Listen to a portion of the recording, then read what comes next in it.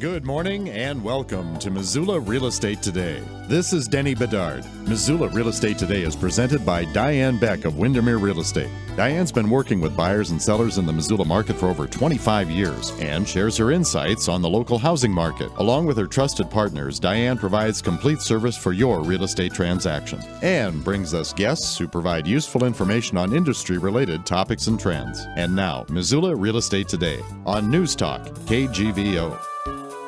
And welcome to the first Missoula Real Estate Today for 2019. We hope you had a wonderful New Year's. Diane Beck must still be, celebrating New Year's. She couldn't be here on her show today, but she's provided us with a couple of wonderful guests to kick off the new year. We have Justin Montelius and Erika Close with Payne West Insurance. Welcome you both to the show. Justin, we might as well start with you. What is your background? What led you to Payne West Insurance? Yeah. So what led me to Payne West Insurance is my dad's been in the business for about 30 years. So I grew up around the business. I saw it was a good career and something that, I can make for my own. So I've been there about 3.5 years now. I really enjoy what I do. We have a great team there. Yeah. I was going to ask you, what all do you like about Payne West? I think you've kind of got started on that, but I'll let you elaborate on that a little bit. Yeah. I just like the ability that we get to work with others. Every day there's a new problem to solve. There's some oddball thing that someone's buying that we have to try to figure out how to cover. I could go on and on about the stuff that people buy and try to get coverage for, but I think that you could probably figure it out yourself. Well, maybe we can come up with an oddball solution or two today during this program. Erika Close, I'll move it on over to you. Your background, what led you to Payne West Insurance? Good morning. I've been with Payne West Insurance just about 8 years, and before that, I was a realtor. I don't know. I guess I like homes. It flows together. Okay. And since it is Diane Beck of Windermere Real Estate's program, that has something to do with your relationship with Diane, right? Yes. For a brief period of time, I was a buyer's agent with Diane Beck. All right. And Justin, how about you? How did you get acquainted with Diane Beck? Or are you just kind of along with Erika there? I just got to know Diane Beck just through community events. Sure. My mom and her are good friends, so I always see her out and about. And it's always friendly hi at a concert or having a cocktail. Yeah, she's very community involved. Well, let's get to what we're here for, and that's to talk insurance, and in some cases, maybe the whole program related to how that applies to someone who's looking to buy a home. And Erika, I guess it's kind of one of those things where, you got the home, you got to have the insurance, right? So, but it's far from a cookie cutter kind of thing, isn't it? Yes, definitely. And if you're paying cash for your home, you may choose not to insure the home. But if you're getting a loan for the home, the bank is going to require you to cover the structure to protect their investment. I'll bet you an insurance person would not recommend, whether they buy it outright or not to have insurance, would they? It's not our choice. Sometimes people have the finances and the resources to choose to cover their liability and not the structure itself. Okay. Justin, how about you? Erika brought up liability. Let's talk a little bit about homeowner liability to get that started on. And is that kind of you'll have to lead me by the hand here, not to sound naive, but is that kind of a foundation policy? Is that sort of where we start? It's something that's built into every policy. There's minimum limits, and then there's higher limits that go from there. So typically on, a normal home that's around town, we recommend anywhere from $300,000 to $500,000 in liability. And what that liability is going to cover is someone coming onto your property and, getting hurt. It could be you didn't shovel your sidewalk, they slip and fell and hit their head. It could be, your dog that goes after the mailman and bites him.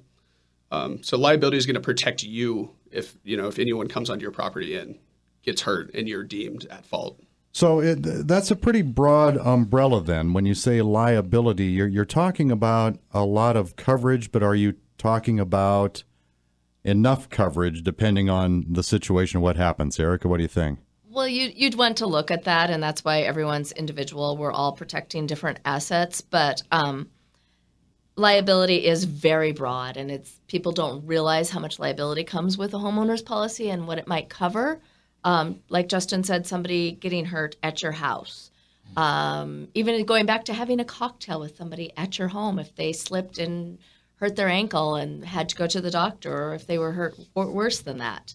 Something else you don't think about is a lot of homeowners' policies cover Something in insurance terms is called personal offense, and that is coverage for libel or slander. So let's say you got a little lippy on Facebook and somebody's suing you over it. There's a chance your homeowner's liability would respond and help you pay damages that you were found to be legally responsible for.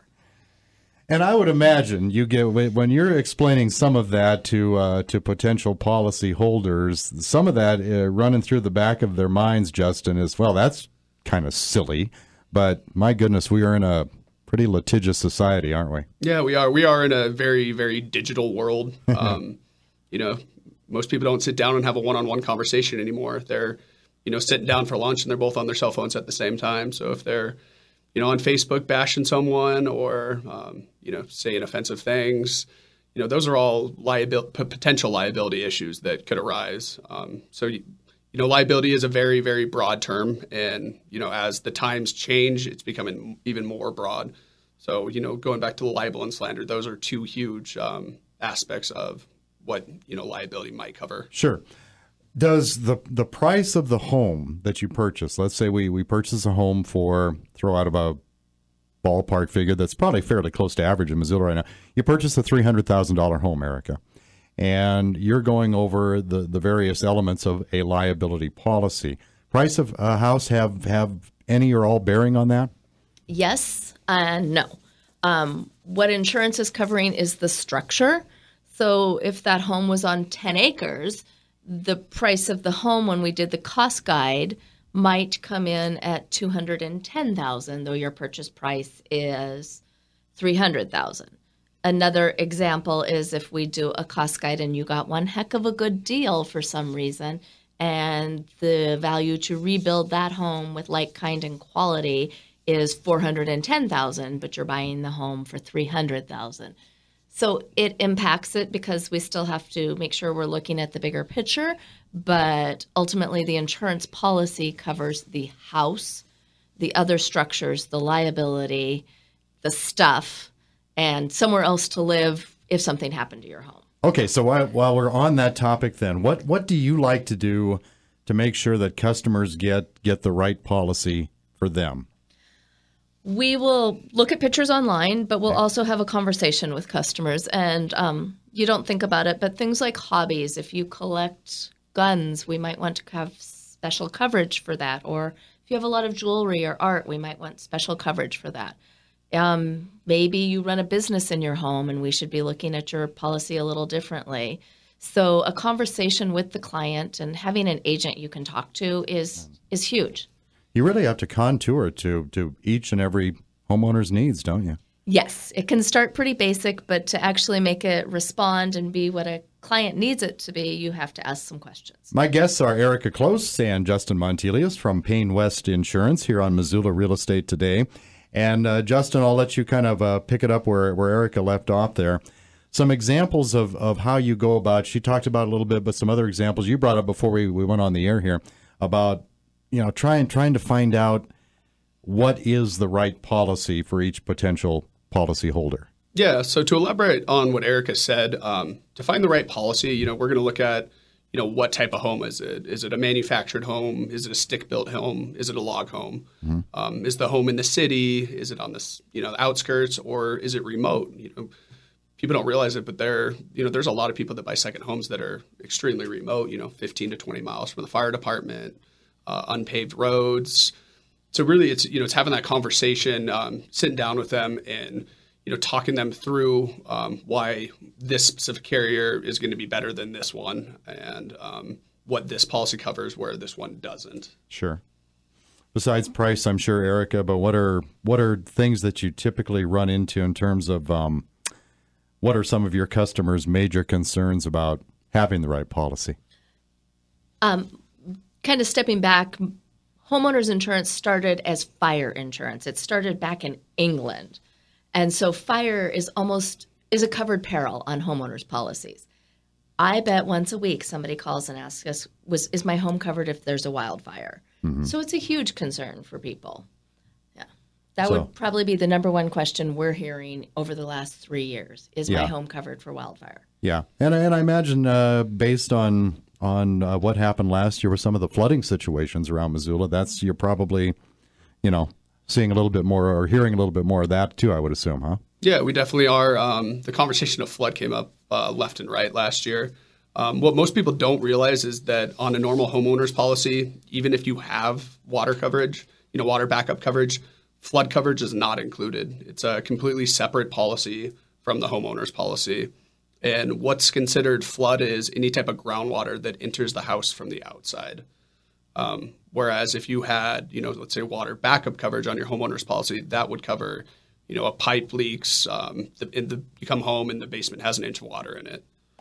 So can I go about attaching a rider to that? Because now I'm a little bit nervous. I'm thinking, okay, there's different definitions of water in my house. So and I know that if I think it's going to flood on here it is the weekend. I think it might flood by Wednesday. I guess I'll buy some. Doesn't work that way, does it?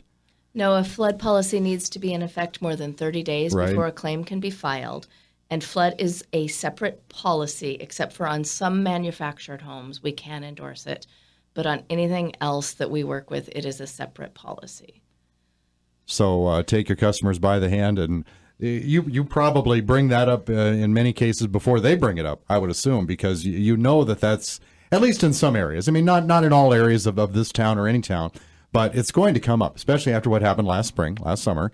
And so is that something you try to introduce into the conversation just to make sure everybody understands? Yeah, we definitely do. And like you said, it depends on where they live.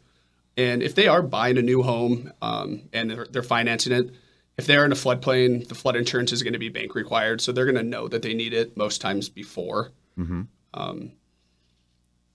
Yeah, and I mean, everyone can have flood. Because look at Colorado, about 4 years ago, mountain towns were flooding from groundwater. So any home can flood. So it's always a conversation that comes up, along with earthquake. Earthquake is not usually covered on a homeowner's policy. It can be endorsed and added, though. Okay. And how is that approached? How does that differ from some form of structural damage? How do you approach that? Justin or Erika, you want to take that one? Earth movement. A lot of times mudslide falls in there too, but earth movement is not a covered peril usually. Okay. All right. Our guests are Justin Montelius and Erika Close with Payne West Insurance here on Missoula Real Estate Today. And Justin, I guess I'll start with you. Haven't talked too much yet specifically about Payne West Insurance and their versatility and what all Payne West provides, and you as a catalyst for that, what all you provide individually. Yeah, so individually, both Eric and I are in the personal lines department, so we can do anything in your personal name. So, home, auto, we do some life insurance, any recreational vehicles you might have. Payne West as a whole is a full service agency, so we do everything from large commercial to small commercial, benefits and surety. Payne West merged, about 5-6 years ago. What used to be Western States Insurance and Payne Financial, and so they merged, and I think now we have about 30 offices in 4 different states. Wow, very good. Over 700 employees, and we are licensed in all 50 states, so we can help with insurance in other states too. Can you explain, Erika, I'll start with you. Can you explain, there's the term, of course, broker, independent agent, things like that. Can you kind of clarify what all you are as a representative of Payne West? Yes, so we're an independent agent, and what that means is we're appointed with different companies, and so we can write policies that fit underwriting guidelines with those companies for any of our clients. Where if I was a captive agent, like a State Farm agent, I only write State Farm policies. We work with about 10 companies primarily for homeowners insurance, though we have other markets when somebody is buying a remote home or a yurt. We do write insurance for yurts. So, and then Payne West as an independent agent, it depends on what state you are in. In Idaho, we'd call ourselves a broker. Here, we're independent agents. It just means we don't work for those insurance companies. We work for our clients, but still represent the interests of those companies. So you've been in, you said about 6 or 7 years. You got a lot of yurts on your resume to this point? Yes, strangely enough, there's a yurt manufacturer in Montana, so we write a lot of yurts. Yeah, tell me about one. I mean, what is involved? Just for the fun of it, what all is involved in writing up a policy for yurt insurance? Is it pretty much a home, just with obviously a different structure to it, and A slightly less permanent structure, but a yurt Right. can be very expensive. You could have $100,000 yurt, and we have several in different states for second homes and primary homes. Some even have plumbing. very good. All right. Anybody out there with a yurt? Now you know where to go. You got to go see Payne West for that. Let me ask you, Justin. I'll start with you. Let me ask you about the other end of this. I'm a homeowner. I buy a policy, and I'm working with Payne West, and something, God forbid, catastrophic happens to my house. Hopefully, there's no life-threatening injuries or anything like that, but something really bad has happened to my house, and that's such a sad, stressful, agonizing thing. So now you step in. Now you have to kind of step in, and you have to work with that emotional end of the customer clerk clientele process, if you will. What is that like? It's never easy. There's mixed emotions. There's feelings that get involved. A lot of times there's sentimental property that's lost too, and that's the hardest thing probably for people to overcome. Mm-hmm. But we are there for the clients. So we're going to do anything that we can to advocate for them and to, indemnify them or make them whole after the claims process. So, and what indemnify means is, to make them whole. So it's to put them back to where they originally were, not to get them ahead and not to have them behind, but to get them there. So, and a benefit of Payne West Insurance is that we do have our own in-house claims team. So if a claim does go a little haywire, we do have 4 or 5 experts in our office that's all they do. So they're gonna get involved. They're gonna read the policies. They're gonna find any loopholes we can to make sure that if it's something that should be paid, it's going to get paid. Wow, that is excellent. Erika, same thing. You probably, when you, as much as you can, develop a little bit of a relationship with your customers, and not saying that makes something like that easier, but it probably helps. Should a claim have to be filed because of some disaster or emergency or whatever, it probably helps to build a little bit of a relationship with your customers. Yes, it goes back to communication. You want an agent you can talk to, but we have a fire claim right now in Hamilton that our claims team is involved in, and it's not because coverage has been denied or it went sideways. It's just a very large process and a very emotional process, and one of our claims advocates has been working with this client for months now just to kind of explain what's going to happen next and explain it in legal terms so that when the claims adjuster talks to them, they understand what's going on. And like Justin said, the sentimental value, insurance replaces monetary. It makes you whole, but it can't bring back grandma's dishes. Right. Yeah. Missoula Real Estate Today with Justin Montelius and Erika Close from Payne West Insurance. I'd like to thank Diane Beck from Windermere Real Estate, who provides the program and furnished us with our guests this morning here on Missoula Real Estate Today. We were talking about this a little bit as far as finding the right policy. You mentioned customer concerns. Well, fire, obviously.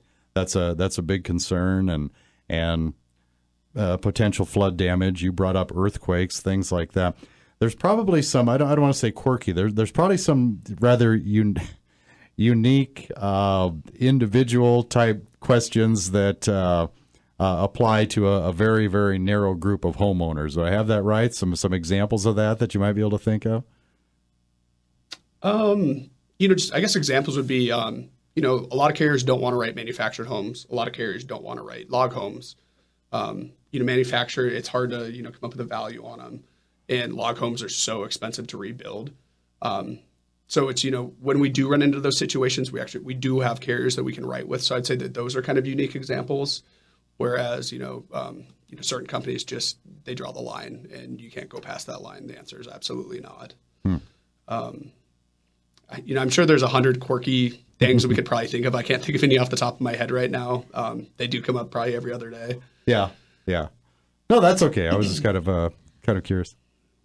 We're in a sharing economy. That's something that comes up. A sharing economy. Very often. Okay. We rent out our homes. We pick people up and drive them across town in our cars. Okay. And that's something people should be aware of. Homeowners and auto insurance does not always cover your car when you're acting as a taxi or a hotel. People should read their policy before they decide to rent out their car, or even their RV. You can rent an RV that belongs to somebody else for a weekend, and people should read their insurance policies and see if they'd have coverage. Does that also apply if when you first started saying that, I thought maybe you were going in the direction of being, let's say, an Uber driver. Does that apply to something like that too? When you're using your own private vehicle as a, well, I guess, profit center outside of day-to-day going to and from work and maybe using your work. I use my vehicle to make sales calls, but that's not quite the same thing, is it? It's not quite the same thing as picking up another human and taking them from one spot to another. And there is definitely, it is something you should talk to your insurance agent about to make sure you have coverage for. Okay.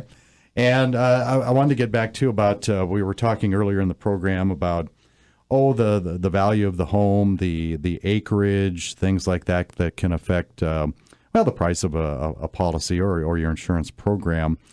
And I suppose that you're also talking about, you mentioned this a little bit, but not only the structure itself, the interior of the place, but also your yard, your land, things like that need to come into play, especially if you have a little bit of acreage.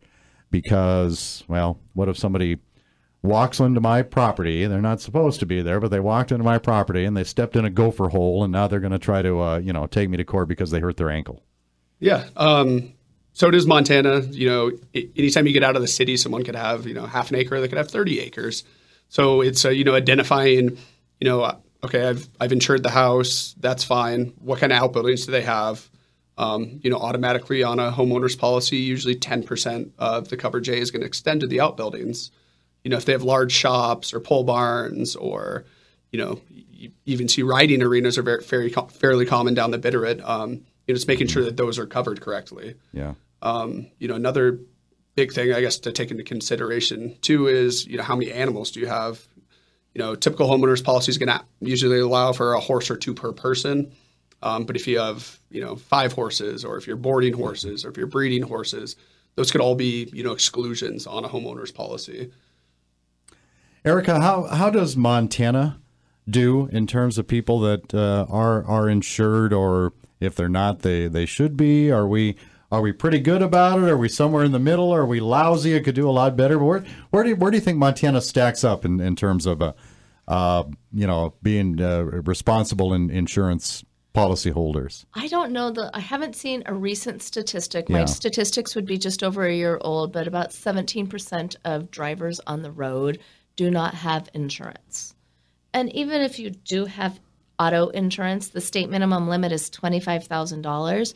So if you had an accident with somebody with $25,000 in limits, that is supposed to cover your medical bills and your loss of income and your change in your life. And it might not be enough. Wow, 17%. That sounds really high to me. Does that stack up nationally somewhere? There's a few states that are way better than that, but we're right in the mix of average. Okay. Yeah. All right.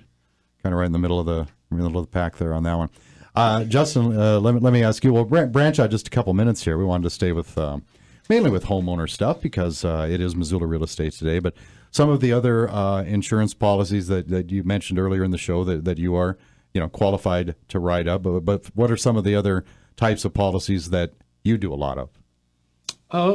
So obviously home and auto. So any recreational vehicle. So 4-wheelers, snowmobiles.